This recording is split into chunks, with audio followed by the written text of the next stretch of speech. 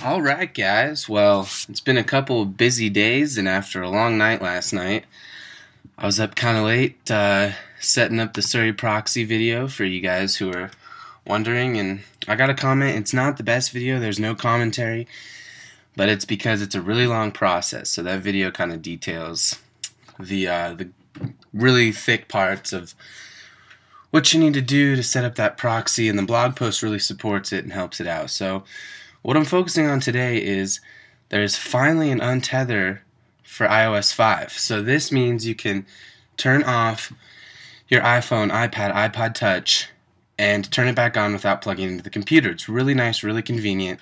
It's released from the Chronic Dev team. Here's how you use it. So if you already have a Tether jailbreak on your phone, which most of you guys do, I've got one right now. All you have to do is you go to Cydia and you search for Corona. And it looks like this. It's this package, and it's called Corona 5.0.1 Untether.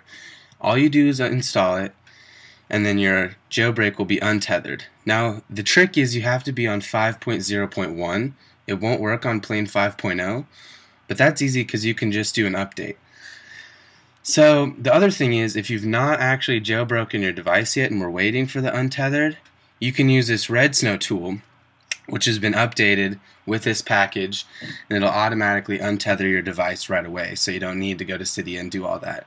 So I'll link this blog post in the description because it has the link to Red Snow, the link to Pod2G and the Chronic Dev team because they've worked really hard if you want to donate them, or just mention them on Twitter. And yeah, so that's about it. Supposedly CHPwn's coming out with a new cool tweak today. I'll probably do a video on that too because he's talking it up, making it sound pretty cool. But for now, this is it.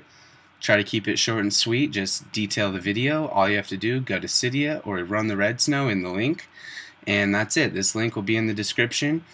If you have any questions, comments, don't hesitate to let me know. I'll answer them as quick as I can. Alright, catch you guys later.